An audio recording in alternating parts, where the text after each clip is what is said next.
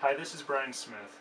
In this video I'm going to show you what to do when you're trying to hook up a power server to the HMC and you're getting a message that says failed authentication.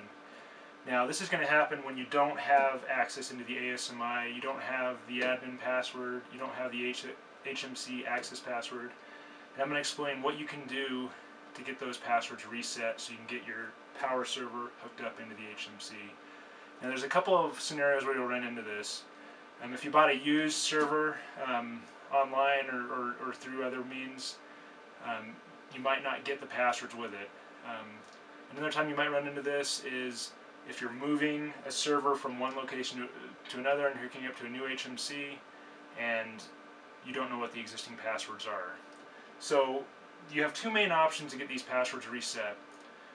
The first one and the easy way is if you're under IBM maintenance, you want to call IBM support and they'll generate a temporary 24-hour CE login password for you. You can log in through the ASMI and then reset your admin password and your HMC access passwords. Now you can only use that though if you have IBM support. If you don't have IBM support, there's still a way you can get the passwords reset, and I'm going to show you how to do that in this video. Another problem you might run into if you're in this scenario is you might not know what the IP address is on the service processor. And you're going to need the IP address in order to get it connected to the HMC to even try to, log in with the HMC access password. So I'll show you what to do if you have a used server that you just bought, how to find the service processor IP address. The first step, you're going to want to go. Now let me throw in one other thing too. This is a Power 5 9131 server. These steps might be a little bit different if you're running a different model server, so you're going to want to look this up, but this, it's the same general idea. So the first step is I'm going to put the control panel here, this is on the front of the server, into manual mode. So on this model I go up to number 2, push over again, I'm on the in, I'm going to hit up and it's on M, now it's in manual mode. What this does is it unlocks all the capabilities of this control panel. Once you're in manual mode, you need to be careful because there is stuff you can do, like you can shut off the server easily and do other things that are disruptive. So once you're in manual mode, you need to be careful what you're doing in here. Alright, so now that we're in manual mode, we're going to go up to option 30. And I'm going to hit over, and then up, and then over. Okay, and then you can see here it's displaying the service processor IP address. So this is really handy, like I said, if you have a new server and it perhaps has a static IP address set and you're not sure what it is. This is how you can find out what the IP address is so you can get it, initially try to connect it to the HMC. Now this is what you'll see from the HMC if you're in this situation. You'll have your managed system and it'll be in a failed authentication status with a reference code of incorrect password. Now if you have the admin ASMI password, all you need to do at this point is just launch ASMI, log in as admin, and then you can reset your HMC access password. But if you don't have the admin password, and you don't have the HMC access password, and you don't have IBM support to get the CE login password, then keep watching and I'll show you how to reset the service processor passwords from a hardware perspective. So what we're going to do in this case is we're going to remove the service processor to reset the passwords.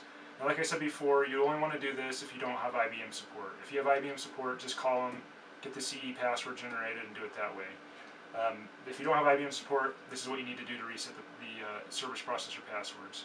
So what we're going to do is we're going to remove the service processor out of this server, flip a couple of dip switches, which will reset the memory on it, and then we'll reinstall it, and it'll be back to the default passwords. Just a quick warning here, if you have a lot of LPARs defined and VIO, etc. on this managed system, there's a possibility you might lose the partition profile data during this process. So you want to make sure you have some kind of method to be able to recreate your partition profile data if needed on this managed system. In my testing, I did not lose the LPAR partition profile data during this process, but there's a possibility you might, depending on your specific situation and your model and firmware versions, etc. So I'd make sure you have some way to recreate the partition profile data if needed. Okay, so I put on my static wrist strap here, since I'm going to be inside the server. I unplugged the server power, and And I'm also going to unplug the network cables from the service processor because we're going to pull that whole card out, so you don't want to have things plugged into it when you pull it out. Alright, I'm going to pull off the cover.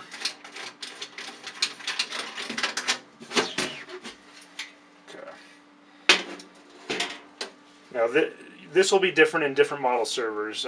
This particular one is a 9131 Power 5. Like I said, in different servers, different models, this will be a little bit different. But in this particular model, this right here is the service processor. So I'm going to pop these two blue tabs up, pull them up, and then up and out. And then this is the service processor here. On this model, you can see there's two little dip switches right there. What we're going to do is we're going to flip these to the opposite side, both of them. So I'm going to set this down for 1 second. Get out my pocket knife. Okay. So what I'm going to do is take these two dip switches. Let's flip one. Let's flip two. And what you want to do is flip them to the opposite direction. If they're up, flip them down. If they're down, flip them up. Okay, so now we're going to install this back in here. But first, real quick, so this is the entire service processor. You can see this is your HMC1, HMC2 connection. And this is actually an embedded computer that's running Linux. And this is in every service, or in every power server. So now that we have these dip switches set, I'm going to install the service processor back into the server.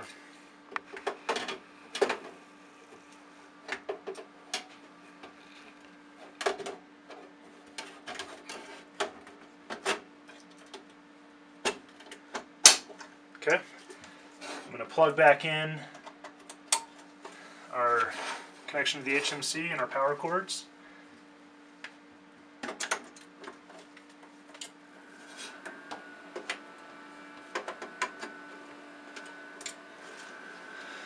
And I'm going to put the cover back on the server.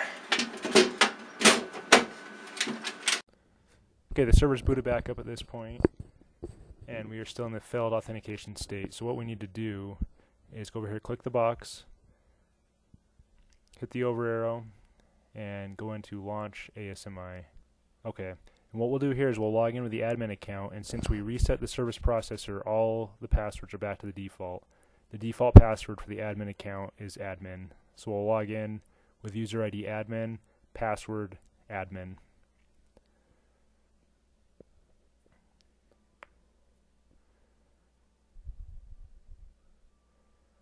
Okay, once we're in, the service processor is going to force us to change the admin password from the default. So we'll click on change password. We'll type in our current password, which is admin, and then we'll type in whatever we want the new password to be set to. And then click continue. Okay, at this point we're going to go down to login profile and click change password, and we're going to hit the drop down and change this to HMC. We're going to type in the admin password that we just set, and we're going to type in the password we want to set for the HMC access, and then click continue. Alright, now we're going to go back to the HMC, hit the over arrow, and then go to update password, and then here we'll type in whatever we had just set as the HMC access password, and then hit OK. And what it's going to do is connect to the HMC, and this will take a minute. Okay, at this point, it's now saying pending authentication. And so what we need to do here is go down and click update password. And what it's doing here is we didn't change the ASM general password, so it's going to force us to change that. So we'll just go ahead and type in whatever we want that password to be set to.